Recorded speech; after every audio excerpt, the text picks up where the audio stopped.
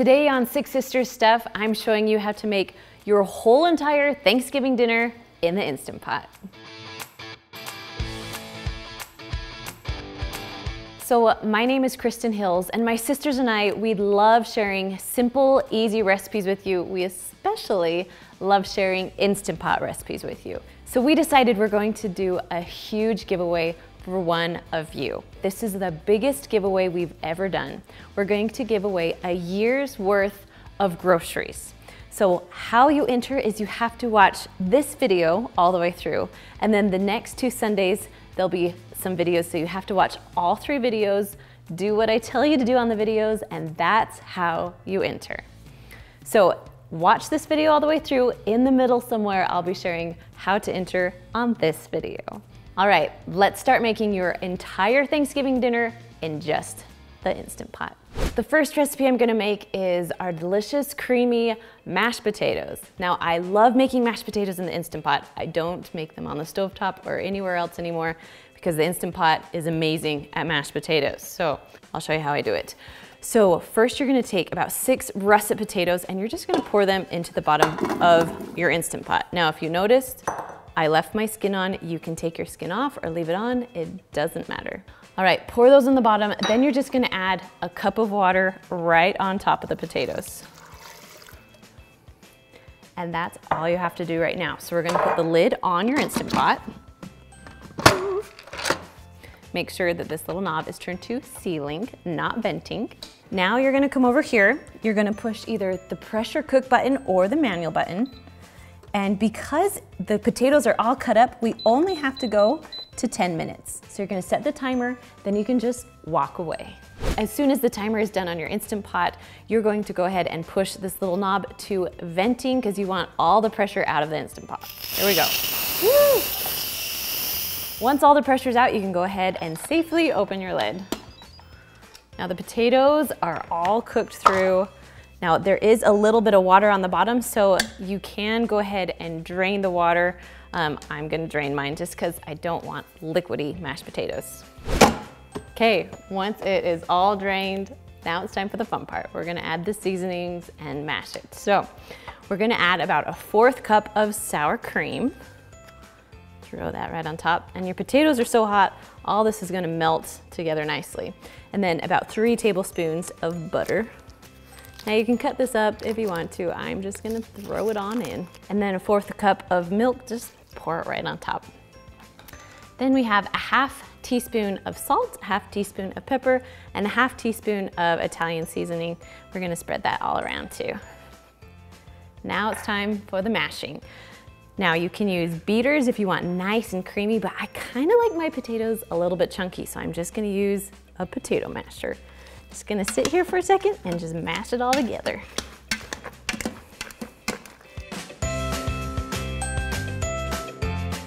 Okay, now it's time to serve. The good thing about making an Instant Pot, like I said before, you can just put the lid on and wait until Thanksgiving dinner is all ready. Then you can just, it will be all ready to go. So I love mashed potatoes in the Instant Pot. And look how creamy it is with the sour cream and the butter. It just makes it super creamy. And if you don't like the skins, like I said, take them off, but I love potato skins. Love them, love them. All right, you guys, this one, super easy. Now, we're all done with it. Let's move on to the next one. All right, the next recipe is apple, onion, and celery stuffing. Now this one I love because you're just gonna dump everything in the bowl, mix it around, and cook it. So we're gonna start with 6 cups of seasoned stuffing. Now there's all kinds of seasoned stuffing. Just pick your favorite one. It really doesn't matter that much. Next, we're gonna add about a 1/2 cup of butter. I've melted this butter and we're just gonna pour it right on top. Okay, so we're just gonna do 2 cups of chicken broth and just pour it right on top. Okay, we're gonna mix this around a little bit. Make sure you get all the stuffing nice and wet. Boop.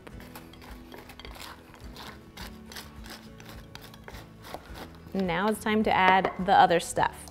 Now this is what makes the recipe. It's 1 tablespoon of poultry seasoning. It smells so good. So we're just going to put that on top. Even though your stuffing already has seasoning, this will make it taste so good.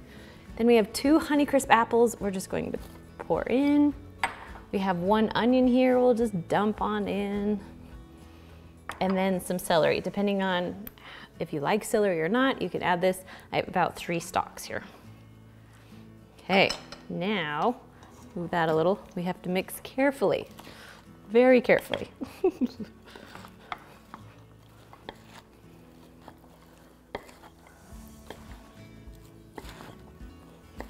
All right, once it's mixed and well combined, make sure everything just has a little bit of seasoning on it, a little bit of liquid in it. We're good. Okay, I'm gonna scooch this stuff over. Now it's time for the Instant Pot. So we're gonna throw this, sorry, right there. Now we have a little trivet in here. We're going to put that down, and we're gonna add just a cup of water to the bottom of the Instant Pot. Now I have these double stacking pans. If you have a really tall pan that will fit in your Instant Pot, you can use that too. But today I'm gonna use the double stack just to show you how it works. So a recipe like this is called a pot-in-pot recipe. You can cook all kinds of recipes with using an extra pot in your Instant Pot. So, whew, just gonna pour that in very carefully. It's heavy.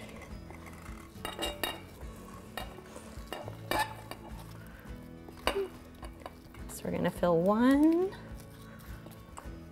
There we go.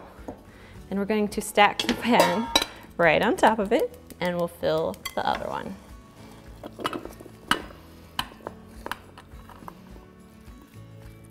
All right. There we go. Looks good. Okay. Now we're going to get some foil because we don't want any more liquid into the stuffing. So we're going to put foil on it and hopefully try and seal out as much liquid as we can when it pressurizes. Okay. Seal that in. Okay, I'm going to take my trivet. We're actually going to just put it right on top of the trivet and lower it down. There we go. Sometimes the foil will come up. There we go. Okay, we have our water in there, our food in there. We're ready to cook. So we're gonna put the lid on. You wanna make sure this little knob is turned to sealing, not venting. Then we're gonna push the pressure cook button or manual, depending on what you have. And we're going to cook it for 15 minutes. So as soon as you set the timer, you can just walk away and let it cook. So when the timer is all done, you're gonna turn the little knob to venting and let out all the pressure. So once all the pressure's out, you can safely open your lid. There we go. So we're gonna carefully take off the foil. Make sure it's cooked. Oh yeah, it's cooked. Okay, the only thing with the Instant Pot is that you're not gonna have the brown stuffing on top. It's gonna be more of a softer stuffing. So if you want to, you can broil this in the oven for about a minute or 2, or you can just eat it just like this, which I like it a little softer. So we're gonna pull it out. Whoop, one at a time. So there's one. There we go. Whoop. Perfect. I also like these double stacking because then you can have one stuffing at one side of the table and another stuffing at the other side. So put these down just like that, and we'll dish it on up for you guys. Oh, I love stuffing. I think this might be my favorite thing with Thanksgiving is stuffing. All right, you guys, easy, easy stuffing. Now, done with this one, let's move on to the next. So we're gonna show you how to make a sweet potato casserole using the Instant Pot. All right, should we get started? Yep, totally. So we have 3 huge sweet potatoes. The recipe calls for 6, but it depends on the size. I would say 6 small sweet potatoes. Yeah, they wouldn't, if there were 6 of these, they wouldn't fit in there. They wouldn't fit. So we have 3 large sweet potatoes that we're gonna use. Now, when you cook them in the Instant Pot, you can cook small potatoes for 18 minutes. You can cook medium-sized potatoes for 22 minutes, or large potatoes for 27 minutes. We'll put that in below so that you can remember that. But well, really fast with that one, so whether you cook one small potato, it will still cook for the 18 minutes. Yeah. Or if you use 10 small potatoes, it will still only cook for the 18 minutes. So depending how many you have, it's different than how big they are, if that makes any sense. Totally. So we were talking that we think in order to shorten our time, we're gonna cut these in half. Yes. Just to make them cook a little bit faster. So we're making them into medium potatoes instead of the extra large. Potatoes are hard. Okay, so in the Instant Pot, we put a cup of water in, because you, of course, always need liquid. Then we put the little trivet in. Now there's different kinds of trivets. Whatever your Instant Pot came with, you can use one of those. So we're just gonna put the trivet in, and then we're ready for the sweet potatoes. They're just gonna go right on top of the trivet. So all that we did was wash them. We didn't peel them because after you cook them in the Instant Pot, they are so easy to peel. You just peel right off. So get them all in there. You're gonna have to squish them in. It's okay if you have to stack them, right? Yep, stacking is fine. Now, if you weren't gonna use the Instant Pot, or if you didn't have one, you can make these on the stovetop and boil the water, but you just wanna make sure you peel the potatoes and then chop them up into cubes, and then just cook them until they're soft. Yeah. Now, we're just ready for put the lid on. So we wanna make sure that you get that little noise and you turn it all the way. It should be able to seal just like that. Then you're gonna turn this little knob to sealing. Make sure it's not on venting or it won't pressurize. Kristen's taught us all how to use our Instant Pots. We were all terrified of them. I secretly love them. She was the one who was like, you guys, they're not scary.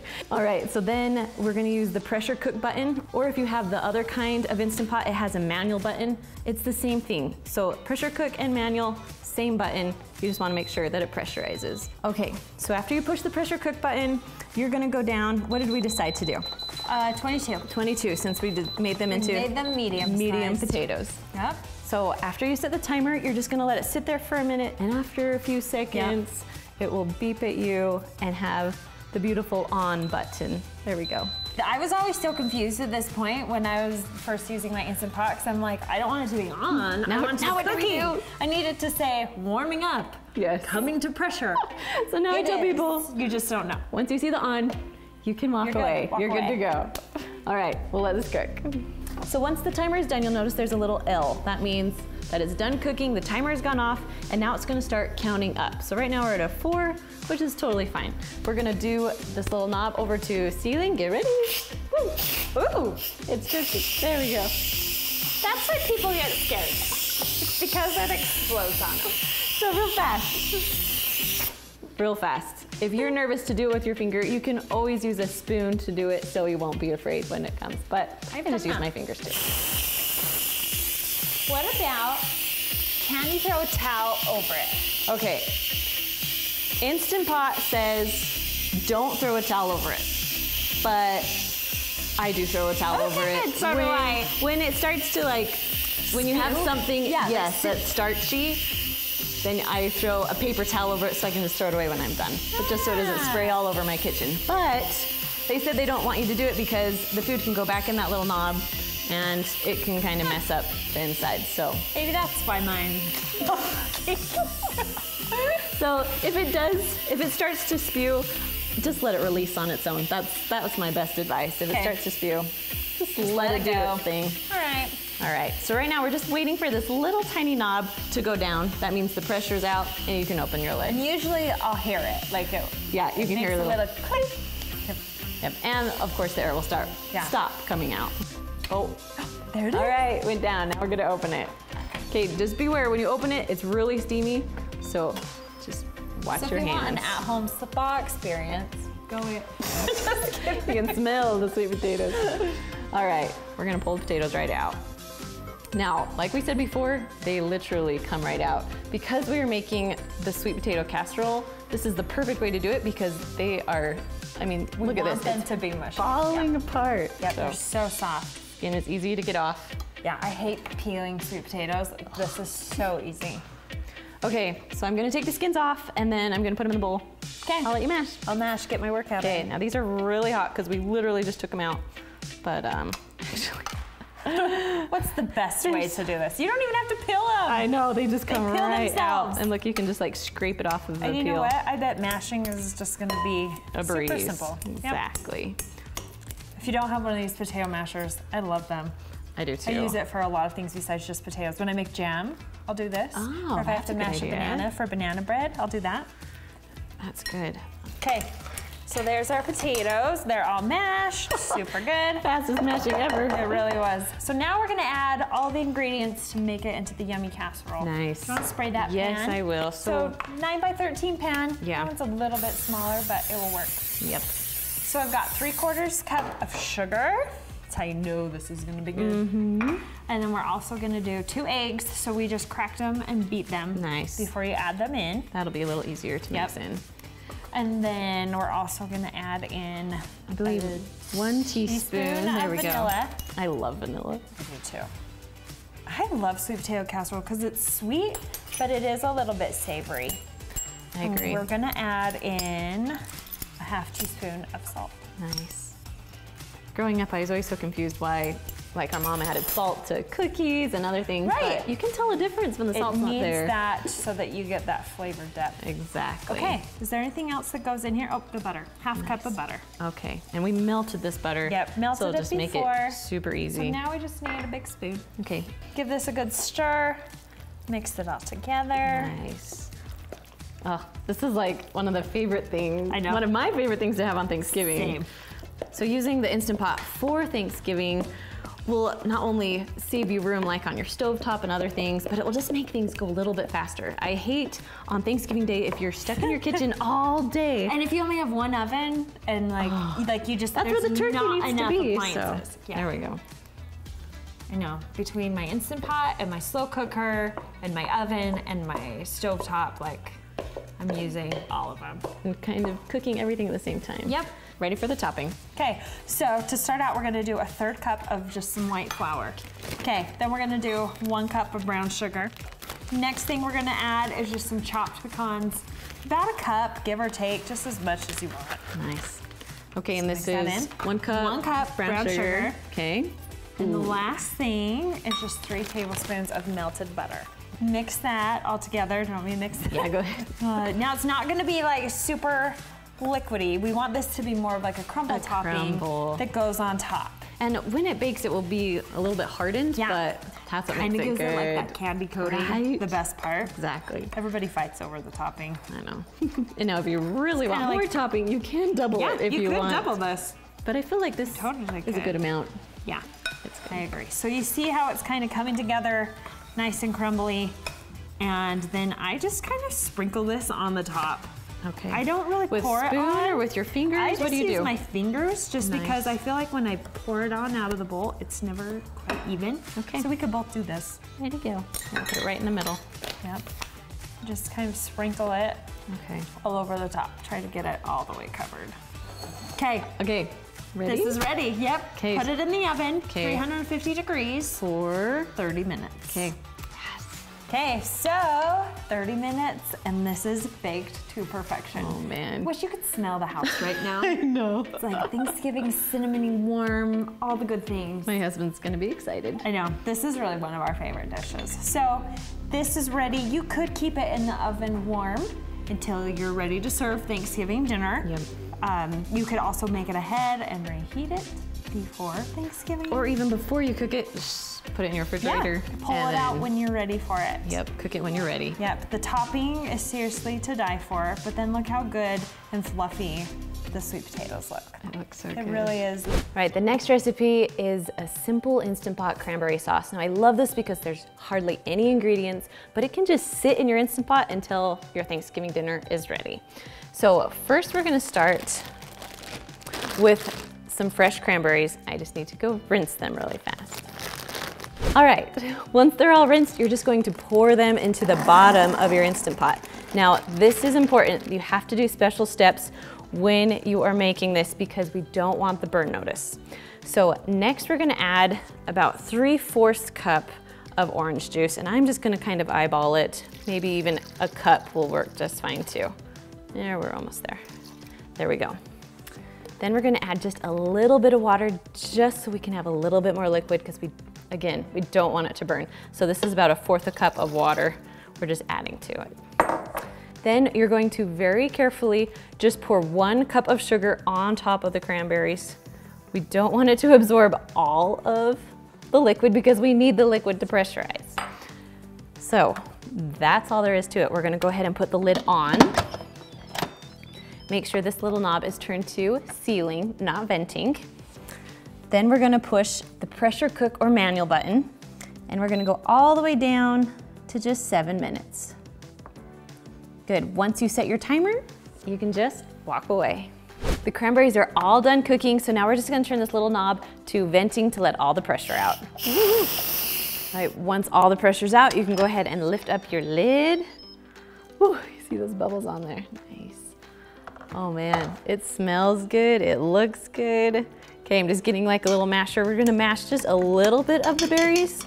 Depending how you like your cranberry sauce, if you like the thick or the big berries, go ahead and leave them there, but we're gonna mash it just a little bit. You can also stick it through a blender and then cool it, and it would be amazing.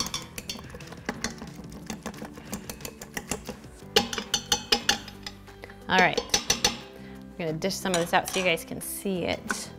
We're gonna leave it nice and chunky here for you. Now once it cools, it will thicken up a little bit, but I like it just like this. All right, there you go. Okay, we're done with this one. Let's move on to the next recipe. All right, quick break, it is giveaway time. So how to enter in this video is first, you need to go down below in the description.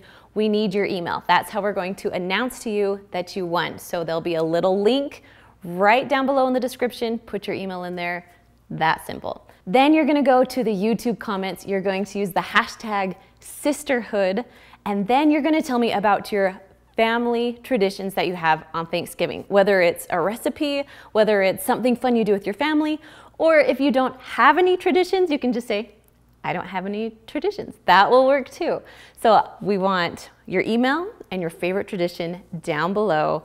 That's where you find it. That's how you enter. All right, on with the recipes. All right, the next recipe is our brown sugar and bacon green beans. Now, I love this because there's so many different flavors, and it's a little bit different than just green beans and butter. So let's get started. Now you can either use fresh green beans or frozen. Right now, there wasn't a lot of fresh in my grocery store, so make sure if they don't have fresh, go check out the frozen. They usually have quite a bit there. So I'm just gonna put in 2 bags of green beans. Then we're gonna just take 1 cup of water, pour it right on top, and that's all you have to do right now. So we're gonna put the lid on your Instant Pot. Make sure the little knob's to sealing, not venting. Then we're gonna push the pressure cook button. And I love doing green beans because it only has to cook for about anywhere from 0 to about 2 minutes. So I'm gonna do 1 minute, just let it sit there, and then you can walk away.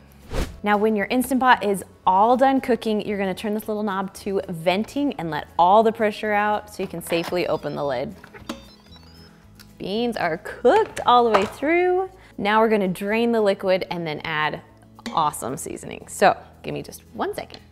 Okay, they're all nice and drained. Now it's time to add a little bit of seasoning. So we're gonna add a 1/4 cup of butter, and I cut it up a little bit just so it will melt a little faster. The beans are so hot that it'll melt, it'll melt. We're gonna just mix this around a little bit while we get everything else in.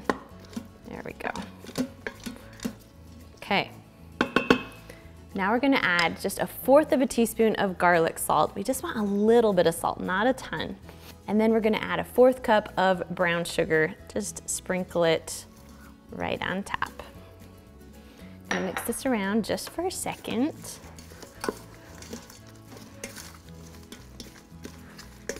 Make that brown sugar caramelize a little bit. And now we're just gonna put on the bacon. So this is 6 strips of bacon that we've cooked and cut up. We'll just put it right on top. And then just mix that around. All right, the nice thing about this recipe is that you can keep it on, keep warm, put the lid on, and just let it sit in your Instant Pot until Thanksgiving is ready to be served. But for now, I'll just show you how delicious this looks. All right, there you have it. Brown sugar and bacon, green beans. All right, done with this one. Let's move on to the next. So you can do a few things with this. So you can saute your turkey breast, but we're not gonna do that today. So the only thing about the Instant Pot is that you don't get that nice brown crispness to your turkey. Does that make sense? So you can saute your turkey, but for us, we're just feeding our family, so I really don't care about the crispiness of the skin. Yeah. So we're just gonna put it right in the Instant Pot. My kids are weird about stuff looking burned, so if it's seared on the outside, they're like, why is it black? Why is it burned? So we're just going the juicy route. Perfect, let's do it. Okay, so we're gonna make a seasoning mixture to go on our turkey breast, and I'm starting with a tablespoon of olive oil. Now we do the olive oil so it will make the spices stick to the turkey. Okay.